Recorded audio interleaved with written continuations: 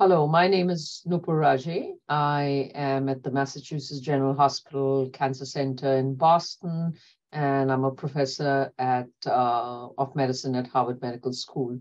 I'm going to be presenting data on Elranatamab, which is a BCMA targeted T-cell engaging bispecific antibody. I'm going to be talking about Magnetism-1, which was our first in human clinical trial using Elranatamab.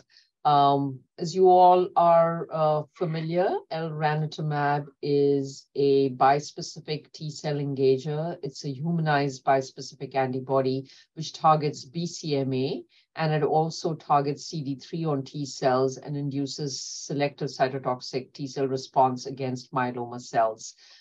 This trial was a first-in-human trial, as I've already mentioned, in the relapsed refractory setting. We treated 55 patients who received Elranatamab as monotherapy at doses of greater than 215 micrograms per kilogram.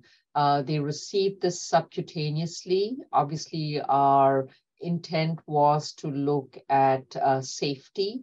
We also looked at pharmacokinetics, and we did look at response by IMWG criteria. And the data that we presented at this year's ASH is the data cutoff for this was September 30th, 2022.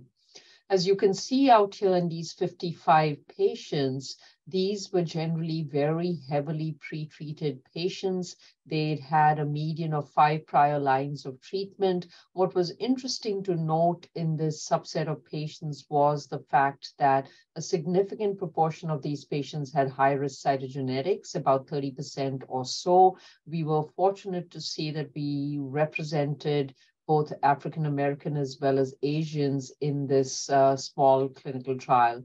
Important to note that the majority of patients, close to 100%, had seen an anti-CD38 monoclonal antibody. And unlike some of the other bispecific T-cell engagers, we had allowed prior BCMA targeted therapy on this trial. So about 14% of these had had an anti-BCMA ADC, as well as a subset of patients had had prior CAR T-cells directed against BCMA.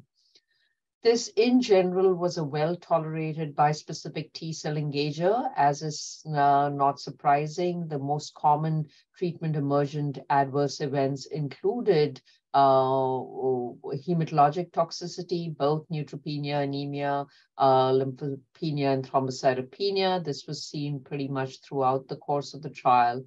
We did see CRS in the majority of our patients, but when we went up to the 44 milligram step-up priming plus pre-medication, the overall incidence of CRS dropped down to about 67%, and the majority of the CRS was notable to be grade 1 and 2. We did see some infectious-related problems with this bispecific T-cell engager, and specifically, we had grade 3 and 4 infectious-related problems in about 21% of patients, and we did have one patient who died of adenovirus infection.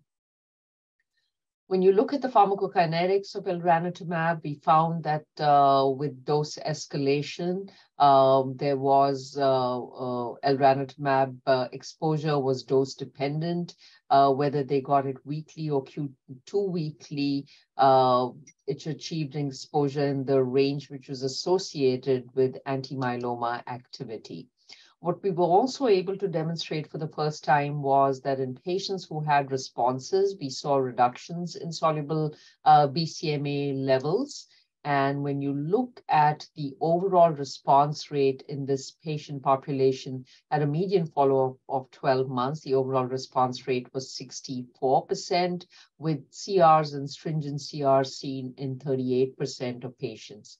As mentioned previously, a subset of these patients had had prior BCMA, and even in those patients, albeit the response rates were a little bit lower than the entire population, we saw 54% of these patients responding.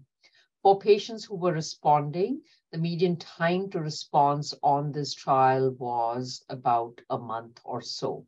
We've gone and looked at in-depth impact on genetics with outcomes. And I think that data is still preliminary, but we will be presenting that in full at a future meeting. When you look at the duration of response in all responders, the median duration of response in this patient population was 17.1 months. And if you look at patients who achieved a complete response or a stringent complete response, we saw that 13 of these patients were actually MRD evaluable, and those patients who were MRD evaluable, 100% of them were MRD negative. 62% of these remained MRD negative beyond 6 months, and about 31% remained MRD negative beyond 12 months, which underscores the persistence of response in this patient population. This translated into a progression-free survival of this very heavily pretreated patient population of 11.8 months. So to conclude, we were able to show that Elranatamab had a manageable safety profile. We were able to use the step-up dosing and decrease the rate of CRS. With this, we saw an overall response rate of about 64%, with a CR and a stringent CR rate of 38%, and the duration of response for all responders was 17.1 months. We saw MRD negativity in a significant proportion of patients, and this translated into a progression-free survival of 11.8 months in this patient population. There are other ongoing clinical trials, Magnetism-3, which was also presented at ASH, as well as Magnetism-5, which are ongoing clinical trials trying to assess the safety and the efficacy of Elranatamab in the context of relapsed refractory myeloma. Thank you.